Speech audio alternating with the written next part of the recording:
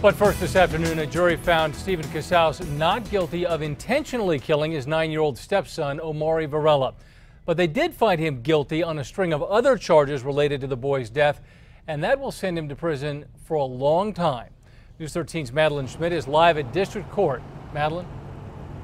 Well, Dean, it took jurors about 5 more hours today to decide Casaus's fate.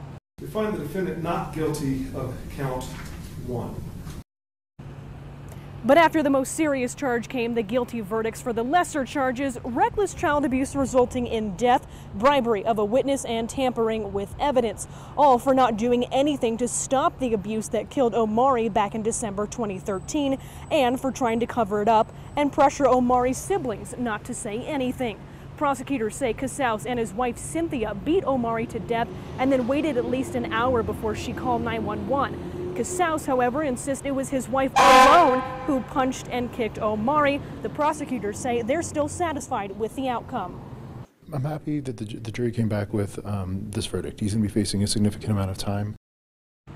Cynthia Varela Casaus has admitted to kicking Omaree the day he died. Omaree's younger sister, however, testified that her stepdad was in on the beating. Casaus's lawyers hammered away at the credibility of such a young witness. And Casaus will be sentenced on November 10th and faces 18 to 30 years. He also faces up to 9 years for a DWI and heroin dealing conviction. Dean, back to you. All right, Madeline, thank you. While Cynthia Varela Casaus has admitted to kicking her son, she now claims she was covering for her husband because she was scared of him. She has not gone to trial yet.